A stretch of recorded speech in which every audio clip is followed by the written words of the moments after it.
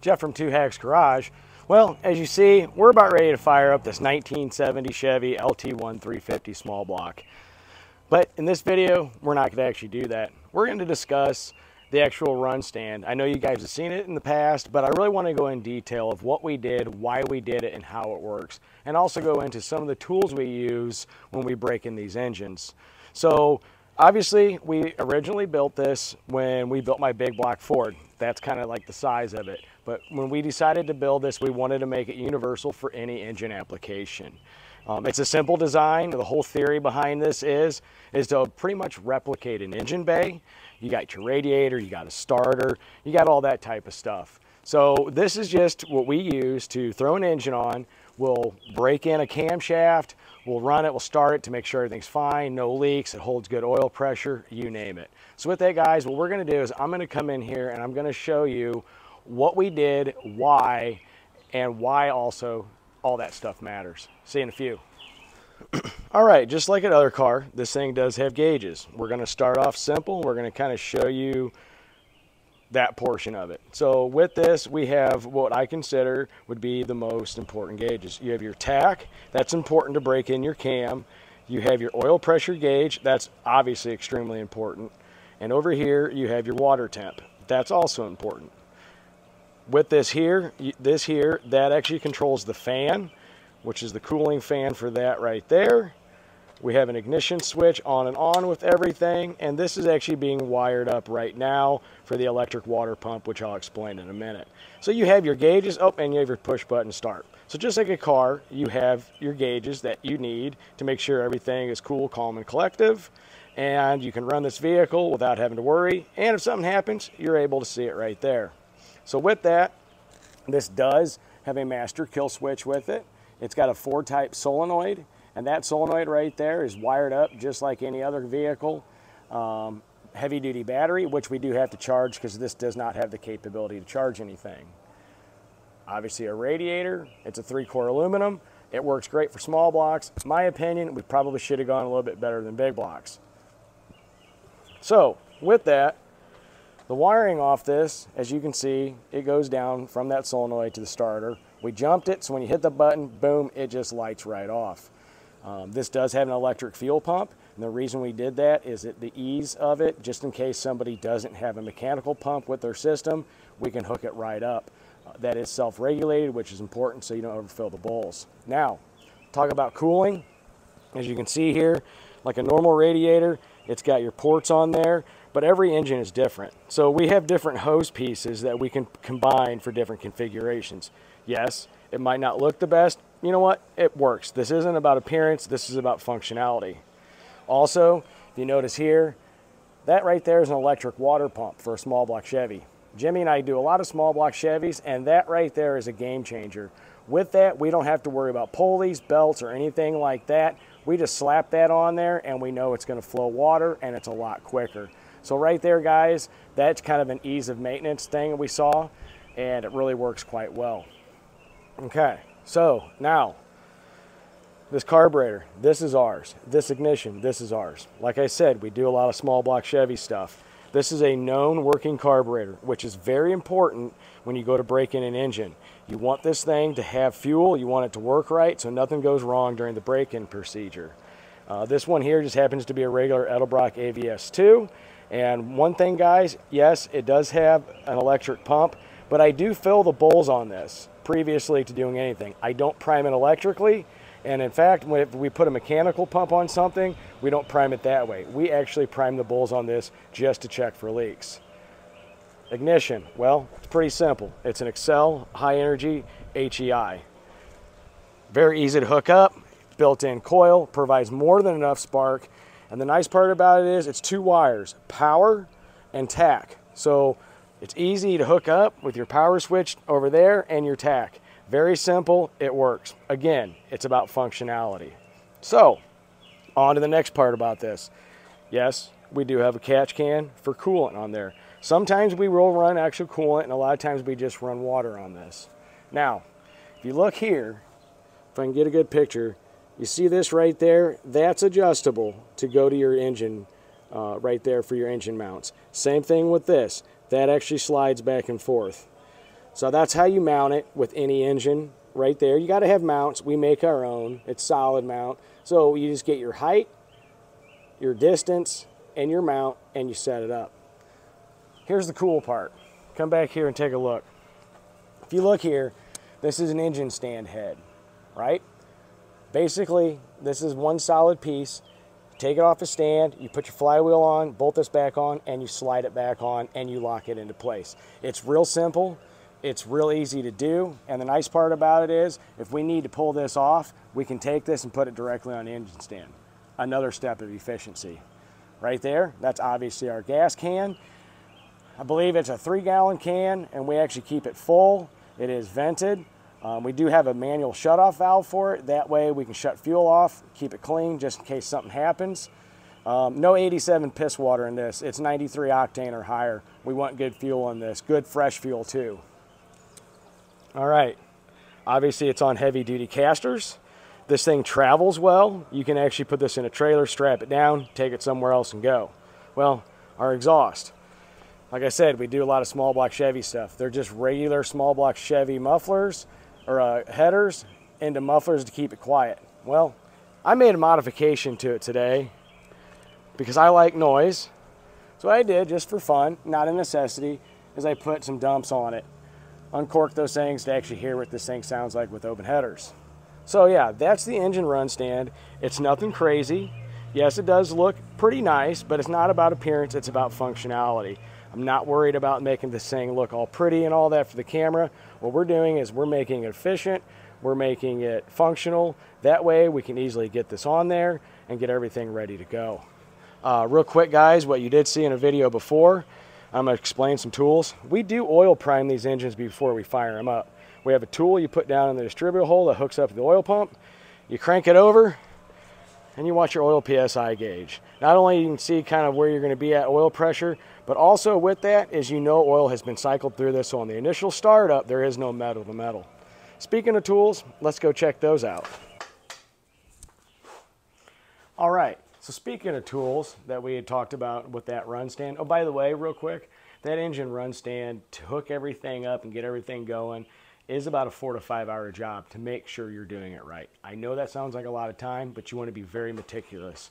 You spend a lot of time, a lot of money on building an engine. You might as well make sure everything's right before you hit that start button. So what do we have in here in this fancy dancy old decaled up toolbox I bought for $2 at a garage sale and added some neat stickers? Well, let me show you. Just various tools that you're going to need, and you might not use them all, but they do come in handy. One of the things is, we're going to talk about safety first.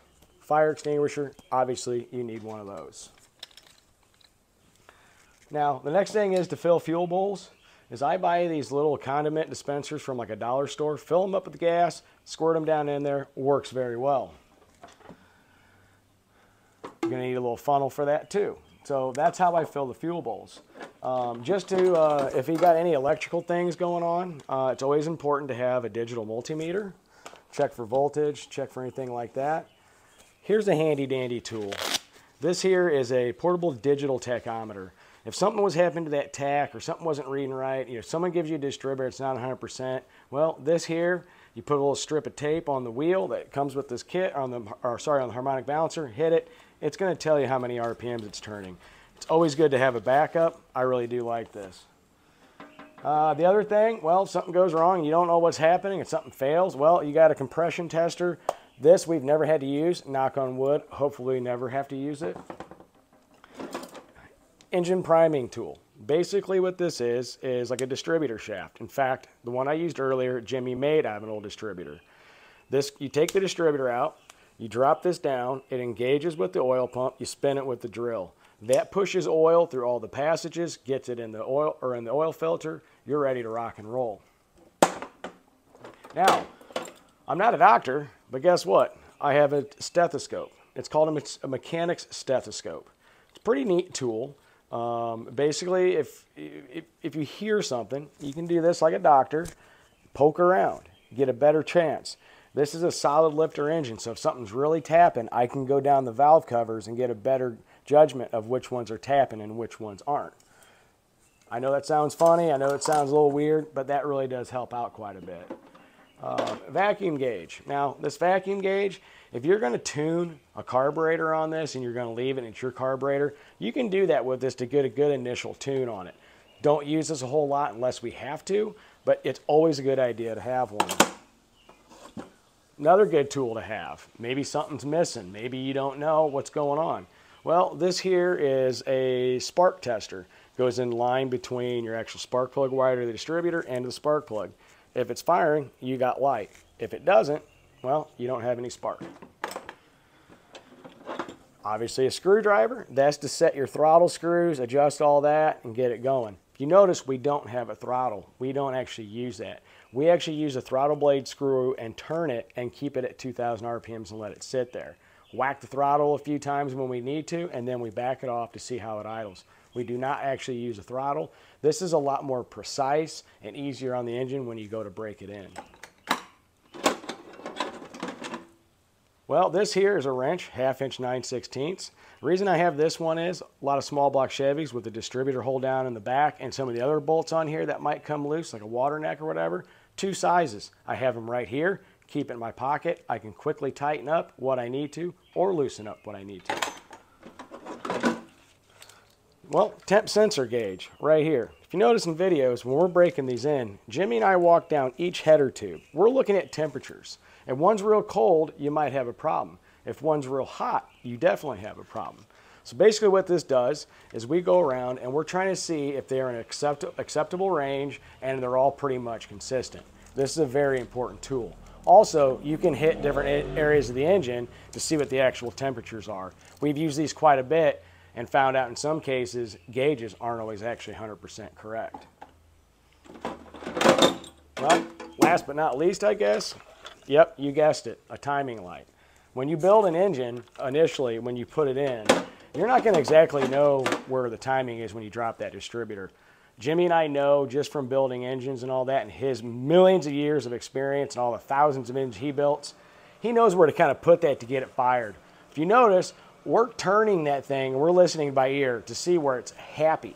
From there, we'll actually check the timing and we'll set it, we'll break it in, we'll go from there. Now, what we'll end up doing is, after a shutoff, we'll fire it back up, we'll advance the timing a little bit, see how happy it gets before it starts kicking back on the starter. I know a lot of guys do that on the car, but if you start doing it on the run stand, you can kind of get a baseline of where you need to be and where you don't need to be. You can do a lot of tuning on this, even though it's not a dyno. We're learning more about it. I'm learning a whole lot more about that piece. But I tell you what, guys, this thing here is like its own science lab. I'm glad we built it. Jimmy and I had some plans. He did a majority of the work, but I tell you what, we put our heads together and made it work. We're still continually improving, like I said, with cooling system, 2 different style fuel systems we can have off there off one pump. And overall, you know what, I've been pretty happy about it. So what happens when we're done with one of these engines? Well, we don't let a whole lot of people just take that whole cart and go until they put their engine in. So this is what we use. We have a handful of these. It's an engine dolly. And this engine dolly, this one's for a small block Chevy. You drop it on there, you bolt it, it's solid, put it in the back of a truck, put it in a trailer and go. We do let people use these when they go to take their engine. We always get them back. Our science lab, not so much. We actually need to use that. One other quick thing on that, guys, that I guess I kind of forgot to mention, that does have a flex plate on the back, and we do keep that with this engine. Like I said, a lot of small block Chevys. The parts we use, we know they're balanced, we know they're good, we know it's not going to hurt anything. Reason we have a lot of those parts, not everyone is always going to bring you parts, and in some cases they bring you parts that don't work. So all the bolt-ons, all those little additions, Jimmy and I have a stockpile of that, yes.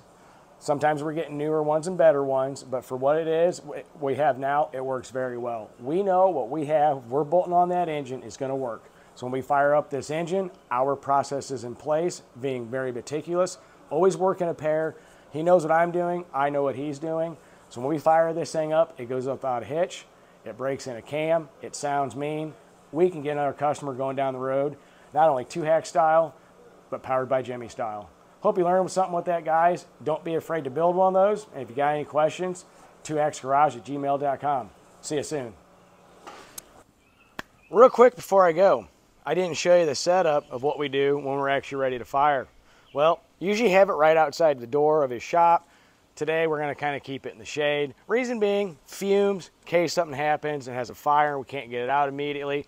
Knock on wood, that doesn't happen. It's outside, we can roll it away. Hopefully not get burned or ruin anything. What we'll do is we'll set up a little table like this with our tools handy, ready to go. It's right in proximity of the machine. And a lot of times what we do also is we'll have like a fan like this, blow a lot more cool air on it, sometimes put it right on the radiator. Hot day like this, you don't want these things to overheat or even give it the chance. So yeah, that's kind of the way we set up. A lot of times, you know, what'll happen is, you know, we get everything going, we'll give it a once over real quick, make sure everything's primed and make sure everything's ready to go. Fire this thing off, listen to it, set the RPM, and go from there. If you notice in previous videos, when we do that, we are not walking away.